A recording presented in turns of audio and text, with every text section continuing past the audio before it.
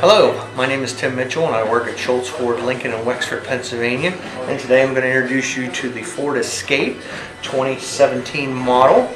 This one here, we're going to start under the engine and look at some of the nice things that it has under here, how easy it is to get to everything. If you want to come in a little bit closer, I'll start pointing out some things. The 2.5 naturally aspirated engine.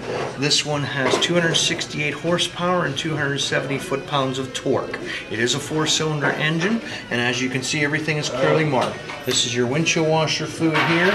This is your brake fluid here. This is where you would add your oil. This would be where you would check your oil. And actually that's the radiator, I'm sorry. And then that's the brake fluid.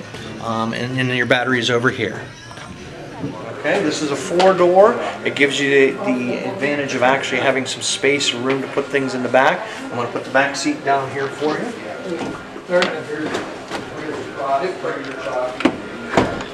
And then that lays in there as a storage area. It's a 60-40 split, so you can actually have this entire area from here to here as storage area. And as you can see, you can put 4 dead bodies in here. Just kidding. But there's plenty of storage room here to work with. You also have your spare tire back here. And this is also where everything is kept as far as your jack and your other things you would need to change a tire.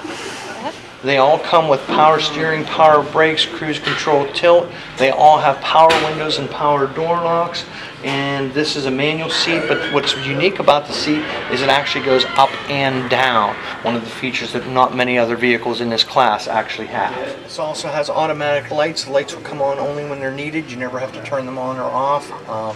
This also has the cruise control here, and you also have the Bluetooth along with the volume control for the radio, and it'll also go between your presets on your radio. The center screen inside of here will show you what's going on with the vehicle as far as your tire pressure, your oil, your speed. You can do a digital speedometer, and over here on this side is your turn signals and your high beams, and this is also for your rear window and your front window. They will squirt your back window and your front window by just pulling the stock towards you or pushing it away from you. AM, FM, CD is standard on this model. Heat and air conditioning. And also you can move down to here and you'll see the controls for this fan as far as your hot and your cold. And then as you move down to here, this also has something in it where the airbag passenger will be off if nobody's sitting in his seat. So in the event of an accident, this airbag doesn't deploy over here, which would save you money on your insurance.